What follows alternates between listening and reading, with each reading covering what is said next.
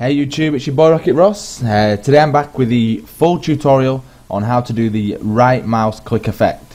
I know a lot of you guys have been wanting this a bit quicker, but I've just been, quite a bit busy with my real life stuff. But today I'm going to be showing you guys how to do it. So just in case you guys didn't see it, this is the right mouse click effect. I'm going to show you, and then what we're going to do is we're going to go straight into Sony Vegas and show you guys how to do that.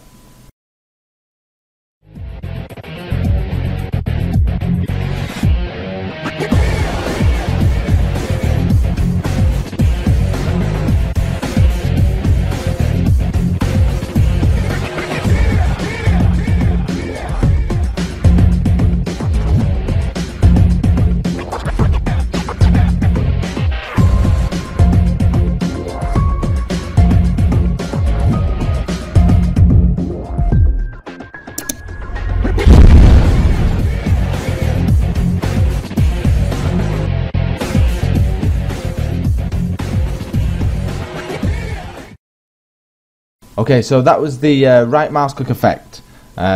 So let's jump straight in and show you how to do it. So first of all, what you're going to need is to set up, how many is it going to be? 7, 8, depending on how many things you're going to put in your box to choose from. In mine I think it was around 6 or 7. So you do need a box for these if you're just going to be doing it in Vegas. You can do it in Photoshop if you're good with Photoshop. It's not too difficult to do, but I'm going to show you just the 100% Vegas way how to do it. So I think that's 6, so I need to set up 7 and 8, so 8 video tracks. This effect is a little bit complicated, but once you've done it, you can set it as different presets, so you only have to do it once. So a bit of work at the beginning and you've got the effect forever. So what we need to do is get in the right mouse click effect. In the description below you'll find a link, and in there already has like a preset one that I've done for you in regards to, I'll show you now. It's just here, it's just a right click somewhere on YouTube and it brings up the options. Let me just bring it in for you so you can see that you can delete the audio straight away because we won't be needing that. So as you can see here now, if I just make this screen a bit bigger, as I click play, just like this, I just right clicked, went up and down, and then clicked on like print. So that's the basis. That's the basic template what we're going to be using. So what you then need to do is a little bit of masking. So if you need the pro version of Vegas to do this, so if you click on the pan crop button, and what we're going to do is we are going to mask around this box. What we're going to do is we're going to mask out the inside of it. So grab your pen tool up here, and if you just you can see like a middle line here on the video, so you just want to go as close to the text as you possibly can. So click there, right to the edge on this one, about there. You can take your time a bit more, there and there. And then what we want to do is set the mode to negative. So as you can see now, we've totally blacked out, and that's where we're going to put in our own text. So you can close that window down for now. In fact, what we'll do is just set up another video line, so that's 9 video lines. Go down to the bottom and move this one to the second bottom one, what we've just done. And then underneath, what you want to do is go to media generators and go to solid color and just pick grey for now, just slap that underneath. And then what you want to do is click on this little petite tool here and simply click the same color up here as the right click kind of box thing. Oops, no, that's not how you do it. Oh well, for some it managed to do it anyway. So yeah, so now the whole box is exactly the same, just what we want like that. The next step, what to do, is to put in your text. So all you need to do is go to insert, text media, and then simply type out exactly what you want. So I think on my top one, I think I put in do it on capitals, form feed. I think that's what I put in. So shrink that right down. I can't remember what size. Let's just try 26. And I think the font I used was something called Braille Elia UPC or something. I can't remember exactly what it was called. Let me have a look. It definitely begin Brow or Bro something. There we go, that one. That's the one I use. Feel free to use your own font. Then I'll just close that window down a second. Bum, bum, bum. So, okay, for some reason it's put the text media. Make sure to click on the top line so your text media goes to the top, like so, on where number 1 at. So what you need to then do is just click on it, and what we'll do is we'll set the properties. Make sure you've got the color text to black or whatever color you want it. And then at the moment you can see that's obviously slightly too large, so I'm going to turn it down to around, take off bold, don't want it bold, keep going, about maybe size 18, let's make this a bit bigger so we can see. Yeah, that looks cool. And then all you need to do is go to placement and simply drag this to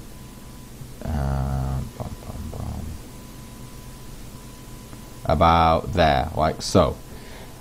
Then what you want to do is obviously on the lower video lines, just shrink this a little bit, you want to obviously put maybe 5-man feed, 6-man feed, you know, 360 no scope, quad, triple, whatever you want in this box. So what I'll do is I'll just quickly put these in, and then obviously I'll just speed up the video a little bit so it won't take so long. And another tip as well, all you can do is if you just click on here, hold control and drag that down, just click yes. Just a simple way of creating a copy of the layer like this. In fact, I'll just show you one before I go, before I speed the video up, I mean. So on here, click this button. So for this one, let's just say we wanted to say 5-man feed, click that, go to your placement, simply drag it down a tiny bit like so. There we go. So all you need to do is go down your lines and obviously put in what you want. So I'll just speed this a little bit up. Okay, so there you go. I just left the 2 bottom ones blank. You feel free to do it like I did in my video. So once you've got that effect, that's pretty much the basis of what we're going to be using. So at this point you could do a save and, you know, just have this as a preset, and so then you could change them every time just by going into the box like that. So good idea to save and set it as your right mouse click preset. Next thing to do is to render this part of the video out. So if we was to press play now from the start, you see it goes down like so. Oh, I've set a keyframe there on the triple, don't need to do that. And obviously, you know, that looks really nice. So what you want to do is render this part of the video out, and then what you do, I think I've already got a rendered copy of it maybe somewhere, let me just double check. Video, Sony Vegas clips, I think it's this one here. So once you've rendered that part of the video out, oh, my cat's fucking scratching me, this silly bitch, get down. Okay, now try to ruin my tutorials. Right, so you'll be at this stage now where you've rendered this video out and you've got this. Then all you need to do is simply click on the event and crop button, click on mask, and then all you simply need to do is, I'd probably suggest actually zooming in first like that, is mask around the bit that we've just created. Yeah, I know, slightly drawn out process, but like I said, once you've got it right, then you've got it forever. So there we go, and you can add a bit of feather by going outwards and just putting that to 1% like that. So that looks really nice. Once you've got that now, it's simply dragging. Oh, have I got a clip to use? Let me have a look. I'll just drag in anything. Yeah, that'll do. Dun, dun, dun. Put this underneath. So obviously I've still got these video lines here. You wouldn't have them, you just have this and this video clip here like that.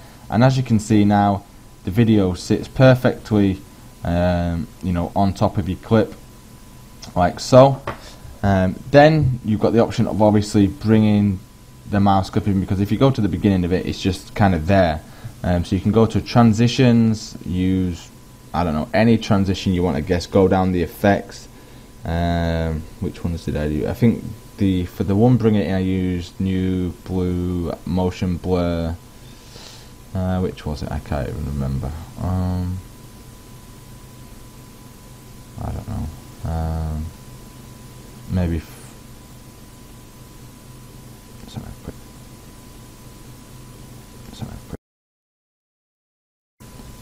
yeah, I think it was this one here for me, bottom left to top right. So all you need to do is drag to the front of the clip like so. So as you see now, let me move this over a bit. So as you see now, the effect would come in like so. then you go down your list like that, and then you could use another transition straight after that to, once you've picked your effect. I think for the out one I used New Blue Twirl, was it? Liquefy top right, I don't know, we'll just grab that. Basically use any effect you want, any transition out. So once you've clicked the triple or the quad, it would then just fade out with a nice effect like that. So that's how to do that, and then all you really need to do is just time it to the sync of your shot. I think actually what I've also got for you guys, which I'll put in the description, if I go to music, montage sound effects, where is it? Mouse click, I think that's the one. Let me just check. Yep, that'll do. Simply drag that on, put it into your clip, and all you need to do is simply put the mouse click effect wherever. Obviously you just go to the part where you click on it just before the transition, like so. There, that'd work nice. So it clicks and then it fades out like that. So that looks really nice. That's pretty much the basics of the right mouse click effect. I'm trying to think of anything else just in case I missed it. Nope, I think that's definitely it. So I hope you guys like this tutorial. If you do, please give it a thumbs up, it always helps. And yeah, if you're a new subscriber, please check out my channel. I've got a variety of videos on there, ranging from all the tutorials, Sony Vegas, After Effects and stuff like that. So thanks for watching, guys. Cheers.